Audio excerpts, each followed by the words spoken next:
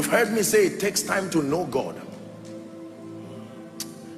You know, let me tell you sincerely, when I see the kind of attention and the laxity sometimes that believers show towards the things of God, there are times that people come to church, a message is preaching like this, and they are browsing, they are just gisting and laughing and saying, in fact, I'm enjoying myself. Honestly, this place, what you said is correct. And they are not learning anything.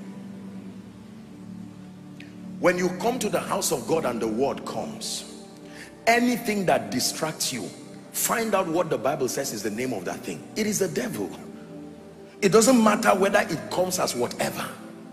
5 minutes of accurate training, being taught the word of God, will give you the tools. For some of you, you are almost done with your training of a warrior.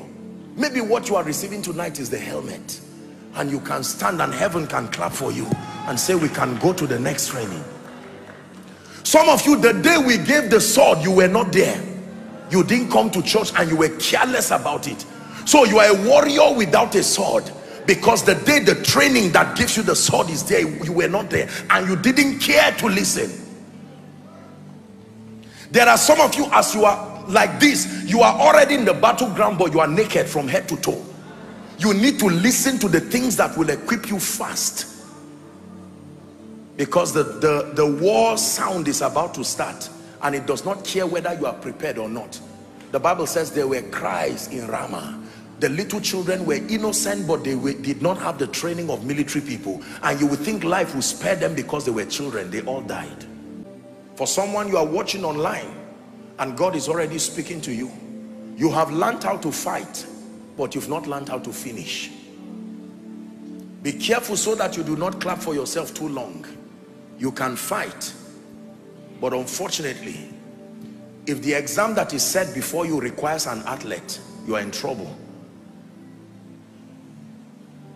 Students are allowed to read everything. Our School of Ministry students wrote their exams, I think it was last week or so, or week before last. And they were taught across a number of courses. They would not be told what question will come out. Are we together? The student can have an idea, but as a good student, you read everything. When you get to the exam hall, because you have read and you are vast, is that true? When they ask questions across several subjects, you can respond. But there are students who just guess where they want and just read, and then they get to the exam hall, question 1 to 5, none of it was what they read. Did they read? Yes. Did they read well? No. I'm preparing for destiny. I agree, but let me see what you are doing. For 10 years, all you have been doing is focusing on battle. You will be surprised that the fight you want to fight, God has put you in a ministry where that grace will do that fight for you. And by the time you will be having your own fight, you should have used the time to learn how to run, so that when that battle comes, your training plus the training there will give you a leverage, and you will simply move. Listen, in the name of Jesus, I pray for you. Every dimension of training you need in your life, you will not lose.